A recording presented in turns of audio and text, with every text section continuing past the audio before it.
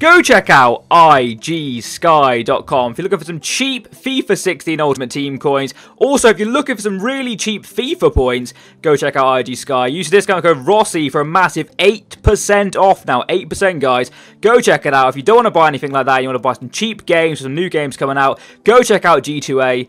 Every link you will need is in the description box below. Enjoy the video! Hello guys, Mr. Rossi1990 here in this episode number 3 of Trading Pure Profit. It's been a few days since I've done one of these episodes, so let's get back into it basically. Here are the 4 players we have from the last episode. I left them selling at the end, and their prices went up and down constantly. I was monitoring over a few days because I thought I'd leave the weekend for this video. I'll bring it back on Monday, but unfortunately on Sunday I badly injured my ankle and I really couldn't be bothered to do a video. I know that's a bit lazy of me, but I've sprained my ankle and it was a bitch. So apologies for not uploading yesterday. But yeah, so we sold Lualu off 550 coins, if I'm not mistaken. We got on for like 300 or 350. So it's a little bit of profit, not much. This guy though, I think we paid him off for 300 coins, 1,200 coins. Very nice profit there. Him, I think we got for 300 to over 600. And same with Gomez, just like 300, 400 to over 650. So we made profit on every player. We're up to 2,919 coins. Remember, we started from literally nothing, or from about 700 coins with the 500 coins you get free, and then the bronze. It was like a legend loan pack. You got some bronze players in there, which we mainly discarded. I think we sold like 2 of them for like 200 coins. So we're not doing too bad at the moment. And with the 2,900 coins, I'm probably still going to use this silver method because we still haven't got that many coins.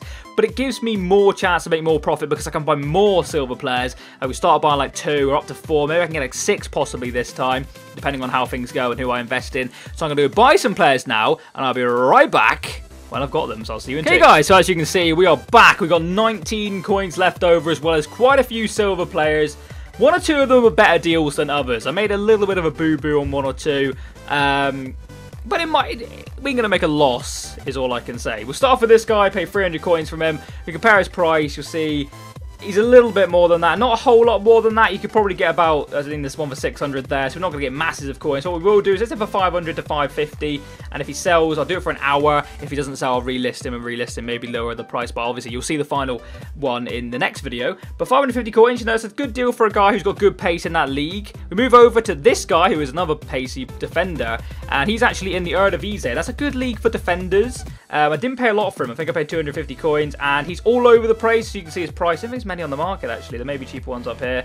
Maybe he's getting price locked or something, but you can see his price here, and 1.1k I think is the cheapest one currently. So we're going to try our hardest at this moment in time, because his price may drop instantly. So I'm actually only going to put him on for 800 coins.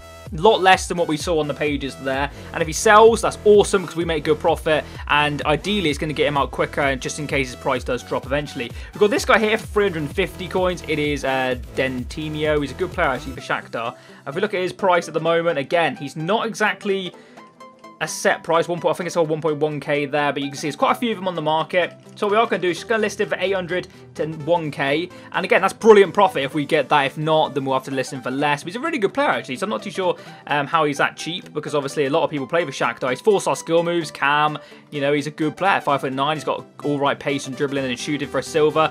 The one thing I worry about when buying these silver players to trade is like the passing aspect. This year is a little bit harder, so I think people put off using silver teams. That benefits obviously when buying silvers and trading with them. So at the moment it's working okay for me. Could be better, could be worse.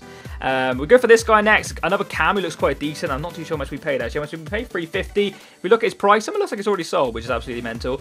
He is, you know, 700 coins there. Someone already sold? Or have I just gone back up in coins? What's happened there? He's already gone. That's absolutely crazy. See, that's what I mean. We've instantly made profit on that guy. I would have bought him literally like 2 seconds ago. So what, do we buy him for 250? We've made good profit already, 800 coins back in the bank. That's ideal. That hasn't happened in the long term. That used to happen quite a lot when I used to do a series, because obviously I tried to sell them quickly because I think that benefits us in the series, instead of, like I said, waiting and him going down in price. That's brilliant to see him sell instantly. I think I can't remember his price. We're going to list him off 800 coins. If he sells, then brilliant. If he doesn't, then, you know, we move on. What's happened here? I can't move. I'll be right back. There's a little glitch there. We did end up listing for 800 coins. Not too sure what happened there. Wouldn't let me move my controller. But next player is Ruben Reed. I bought him because I like him. I don't think he sells for mega coins. We're probably not going to make mega coins on him at all, actually. 600 coins there. We paid 250. So if we make 600, actually, we're not really that bothered. Is he fresh? He's not fresh, which, you know, ideally I want fresh cards because they're the ones people go out and buy because obviously they've got 7 contracts. Mine's only got 3. So less chance of him selling. But we will list him for 600 coins. In real life at the moment, he's doing quite well. And in real life stuff benefits the market. Always be checking for that. We've got this guy here. 300 coins paid for him. I don't think he's a good deal at all. You see by the first page, it's not too bad, but going it further on, I think he gets cheaper and cheaper. So we're only going to list him up for, we'll do 600 coins, and if he sells, we've doubled our money, well, nearly, with obviously the tax. We've got this guy here, 350 coins paid for him.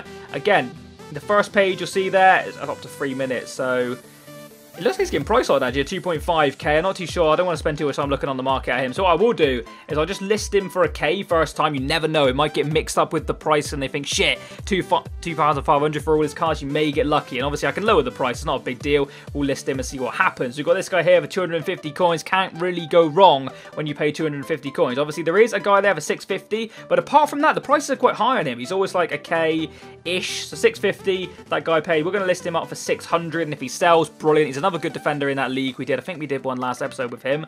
We've got this guy here. This is the boo-boo.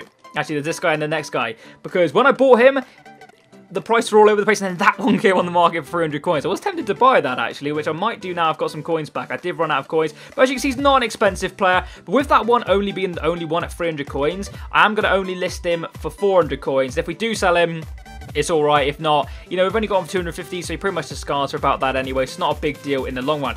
This guy, I bought thinking, you know what, 250 coins for him is brilliant. He's a Lyon player. He plays in Ligue 1, obviously, French. He gets ultimate chemistry with some good players. He doesn't sell for nothing. I was very, very, you know, shocked to see that. We've only paid 250, so we're not going to make a loss. We'll list him for 600, and if he sells, he sells. If he doesn't, then again, we can just list him for lower. It's not a big deal at the end of the day. And that is actually all of them. So we've instantly got 779 coins back, so that's brilliant. I'm actually buzzing about that, because like, it's always nice when you get instant profit on a player. Normally they can take up to a day to sell, so that's why these videos aren't every single day, because there's sometimes they just don't sell quick enough. That's why I try and list them for low prices, but we'll recap what we've got. So we've got 550 coins potentially there, maybe 1,000 if we're lucky there, 800, 600.